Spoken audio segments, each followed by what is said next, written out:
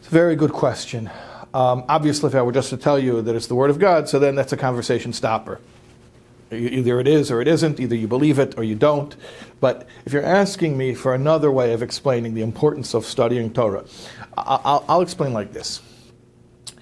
One of the advantages of the Enlightenment that happened a few hundred years ago is the dissemination of the scientific method, which has helped us to learn a lot about how the universe operates.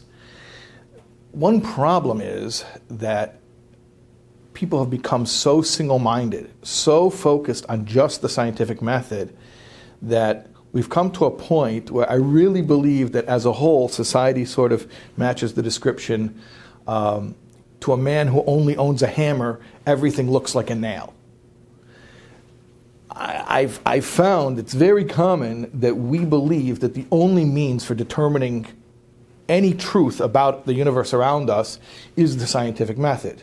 Now, the scientific method is one way for learning about the world around us. That means experimentation, empirical data. It is one way to find out what's going on. But there are certain things that the scientific method cannot test.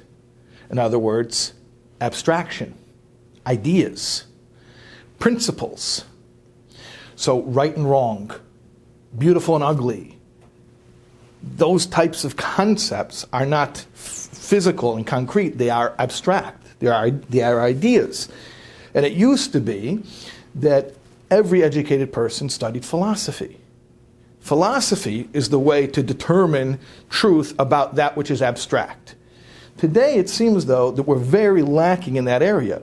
So the only truth that we really agree on is that which can be tested in the lab and replicated, and that's all well and good if you want to know about the physical world. But once you want to know about anything abstract, once you want to know about ideas, about values, you have to have philosophy. Now, here's the deal. There are many, many, many, many philosophies.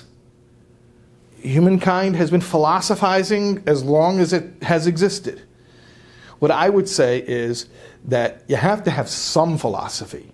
You have to have some coherent approach to understanding the universe on a deeper level, on a level that deals with ideas and not just with things.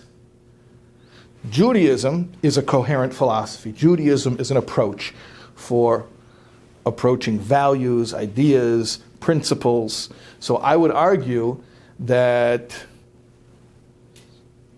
at least give it an attempt to study Judaism as a way of framing reality and appreciating things deeper than only that which we can experience and know with our senses. The Rohr Jewish Learning Institute has the largest collection of Jewish media online. Hit subscribe for more.